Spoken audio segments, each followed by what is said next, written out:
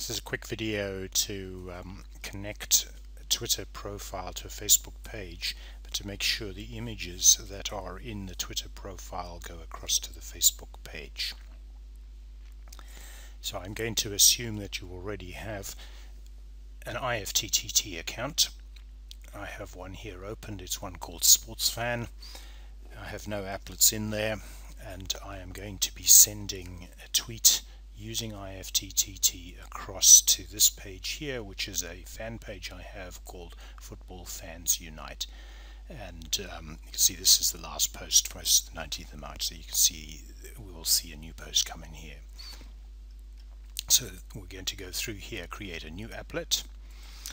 If this Twitter, I've already authorized Twitter to talk to IFTTT. I'm going to do new tweet by you with a hashtag, and I'm going to use, we can use any hashtag you like, but just something that identifies a specific tweet set will read that hashtag. I'll use #FB. So that's the trigger. Then we'll do that. We're going to go across to a Facebook page. I've already authorized and connected the Facebook page. And instead of what we did last time was create a status message, I'm going to create a link post. So I'll press create a link post. And basically what this does is it'll pull the image out of this first link URL. So don't change that at all. We'll go to ingredient here, and then I'm going to put the tweet embed code in there, and then whatever text you choose to put in here.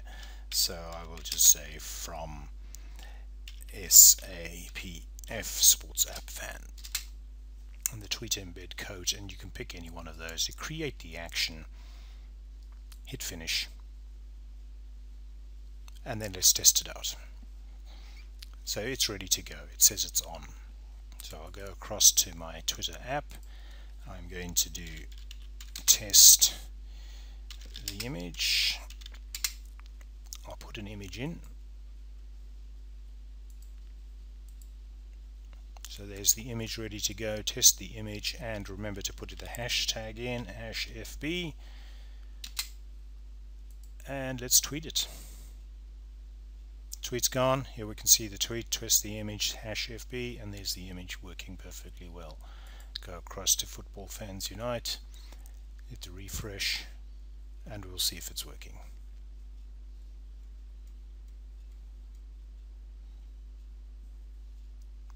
It's not arrived yet.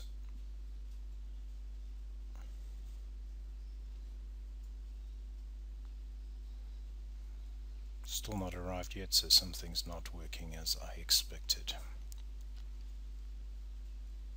Sometimes takes a little while. I'll just go across here and make sure that this is actually working.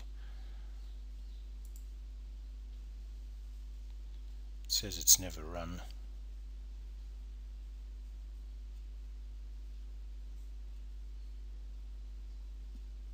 It says it's working. Check now. It now says it's run one time.